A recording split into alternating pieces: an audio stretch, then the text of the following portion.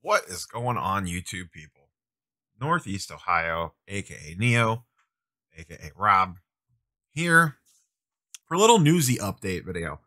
Um, a lot of random stuff happened this week that I just haven't had time to do like video on. So we're gonna kind of wrap three or four different things all up into one quick little news video. Normally, I would just save this for the Sunday, week in review, but I feel like there's more than normal of things that I want to touch on. So we'll keep that one just mostly charts and graphs and just kind of knock some stuff out here. I originally had a PSA submission video that I was going to run this morning, Saturday morning, but I will hold that off and run it on Tuesday, most likely. So I am, as you're watching this, most likely, depending on when you're watching it, future people, I am on my way to the Xenia, Ohio show, most likely. I am planning on getting up Saturday morning and heading down to that. And then Sunday, I will be at the Canton Rated Rip show at the Holiday Inn. That should be a good one as well. My local show is tomorrow in Hartville, Ohio, but I'm going to go check out this Xenia show. The weather's supposed to be perfect tomorrow. I'm going to make the trip down. So is what it is. We'll see how she looks. All right, let's hit on a couple different things. Let's start with National Treasures. Man. I guess let's start here. Let's start with Panini in general. What are you guys doing? Bad week for them, really. We had the Jeff Wilson. I got a lot of comments on this or question messages on this about Jeff's video that he did on Panini ruining Select. And then, Panini also maybe ruined National Treasures in a weird sort of way. So we'll get to the Select situation in a minute. Let's start with NT. So there's two really crazy things going on with National Treasures. One is it's like $4,000 per box. Two, the patches aren't even anything worn. It literally says on the back, like, not associated with any player events or basically anything. It's like associated with the Dick's shelf at your local sporting goods store or like the team shop from the team's arena. It might be associated with that, maybe. We don't really know. So your highest end product of the year is this and Flawless, basically. And you can't even get event worn jerseys in there. I mean, I know COVID's going on and stuff, but like, come on, guys. Seriously?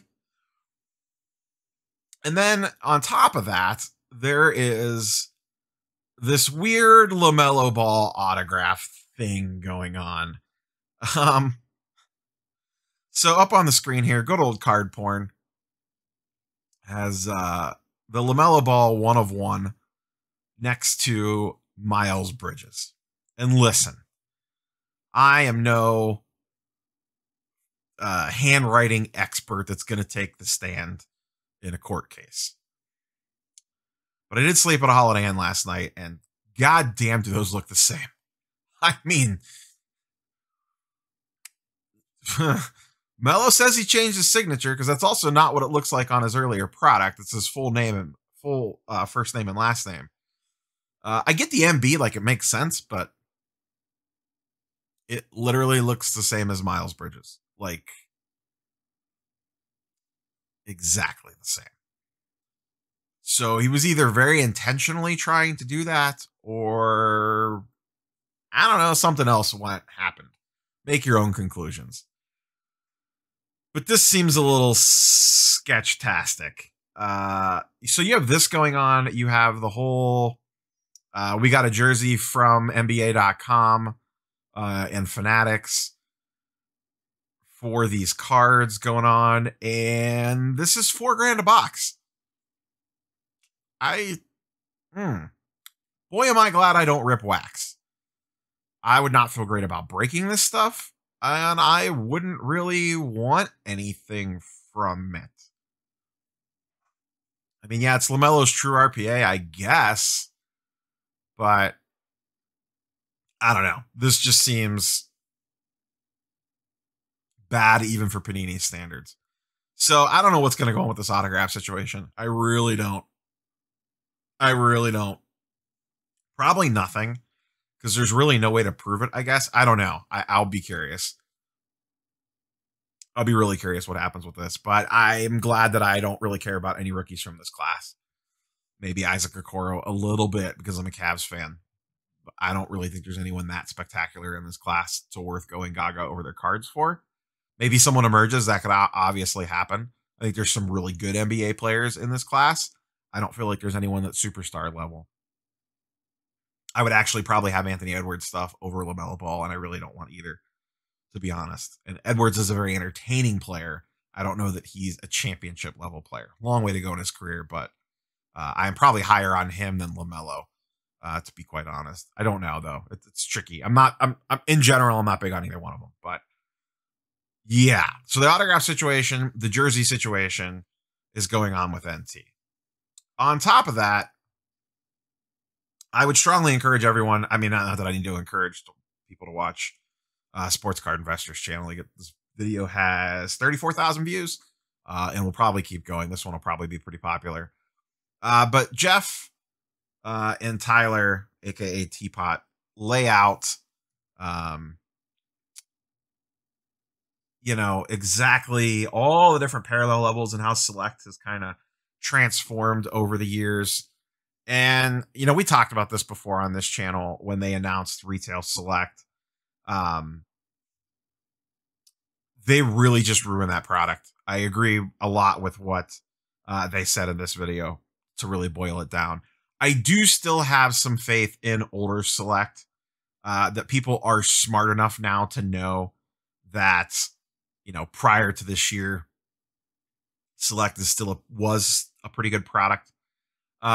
I think field level and court sides will still be cards people want. I don't think this affects the value of Luka's court side, silver or base, or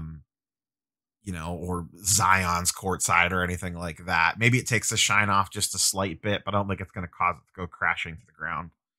And I don't have a ton of Select. I have like a Luka Select Premier level and some other odds and ends of stuff. I actually probably have more Baker Mayfield Select than anything else. Sealed wax, I don't know about. That's Jeff's position in this, and I'm not a sealed wax guy, so maybe it does affect the sealed wax side of things a little bit more. Who knows?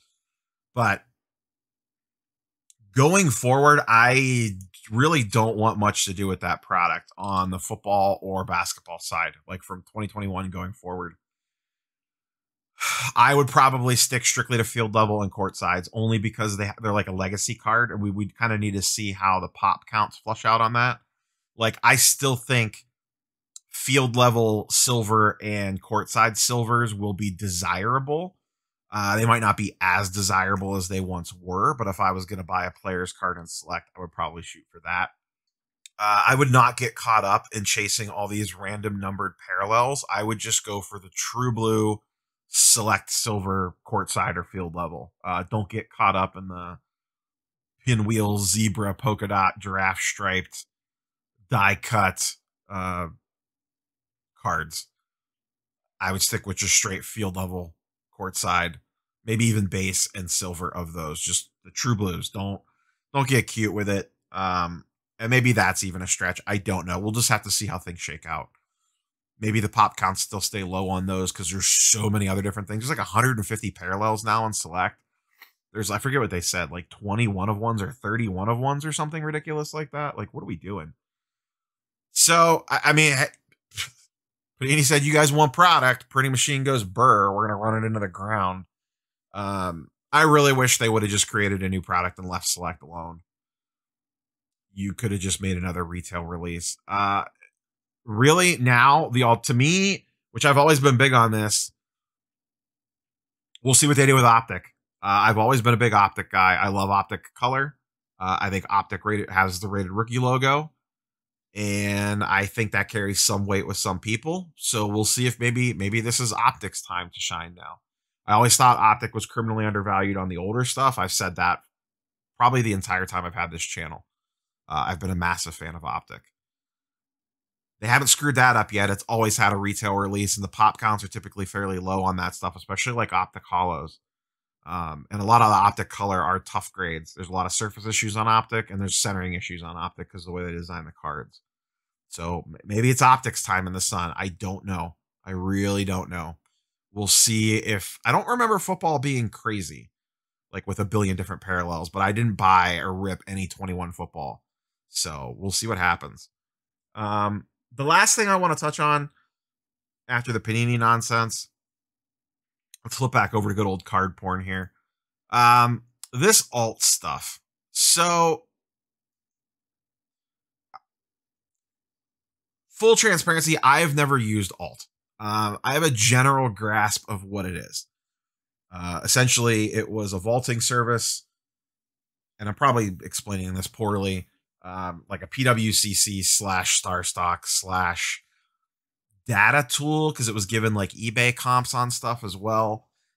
To be honest, I was actually strongly looking at signing up for alt post the National, because I had heard a lot of people talking about it at the National. They had a booth. I checked it out just real quick, and there was a lot of social media buzz about alt, and I was strongly considering making an account. I never got around to it, and I just got caught up with post-National nonsense. And then this stuff came out. So essentially, they had a extension that you installed in your browser that allowed you to see best offer prices and a bunch of other nonsense while you were cruising eBay, to not have to go open up, like a 130 pointer or Market Movers or Card Ladder or whatever. Well, what they didn't tell anybody is it was probably looking at a lot of other stuff that it wasn't supposed to be doing. Card Porn caught it, or someone at Card Porn caught it. They're not one person, they're a group.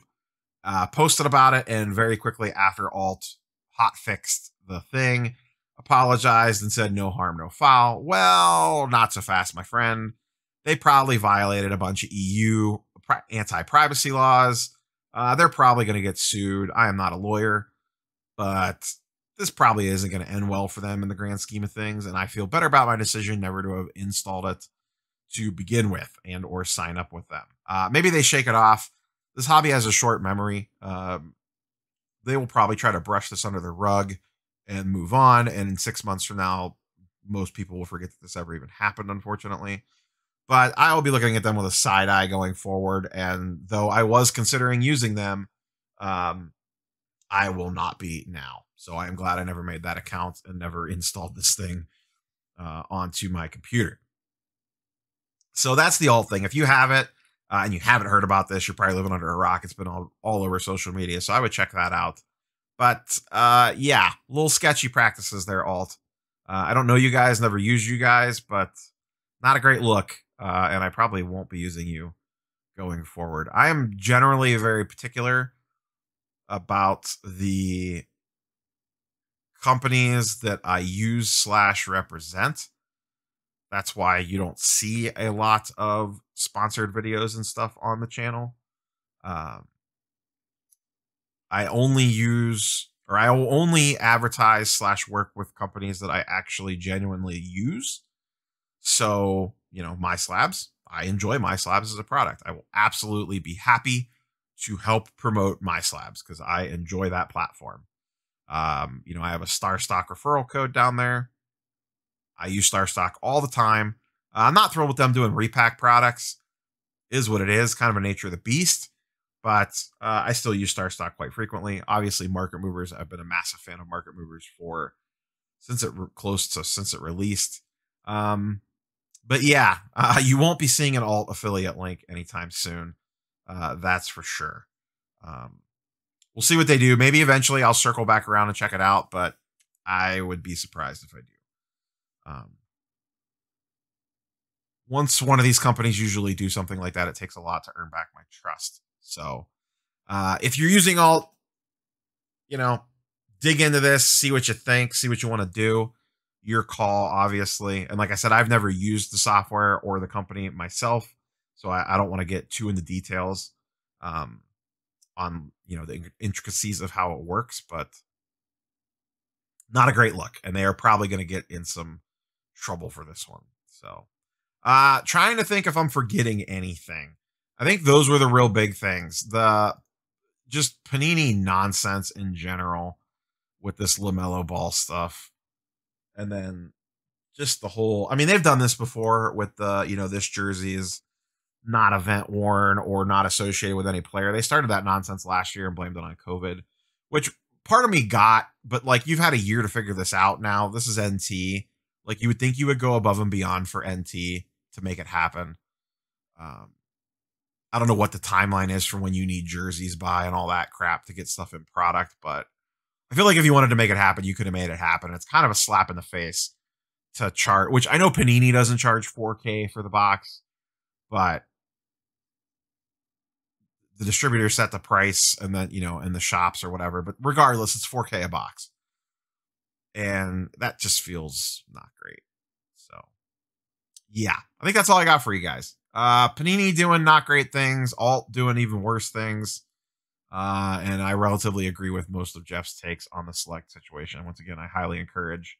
I can't imagine that you have it, but if you have not seen this video, go check it out. Even if I know a lot of people don't like Jeff, I personally do. I've met the guy a couple times now. Genuinely seems like a good person.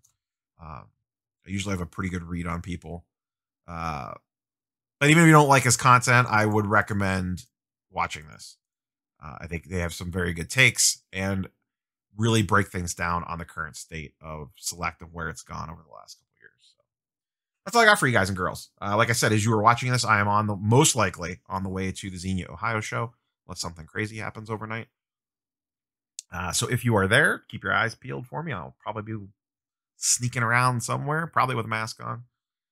But yeah, like, comment, subscribe, and we will catch you Sunday for the weekend review, which will probably mostly just be market trends. Like I said, I just kind of wanted to do a news dump. There's kind of a lot of stuff going on, and I didn't want it to clog up tomorrow's video. Monday will be Marvel Monday. Not sure what the topic is yet. I have a product to review. I just don't know if I will be getting the video done in time for Monday. So either this weekend or either this Monday or next Monday, there'll be a potentially comic book related product review coming out.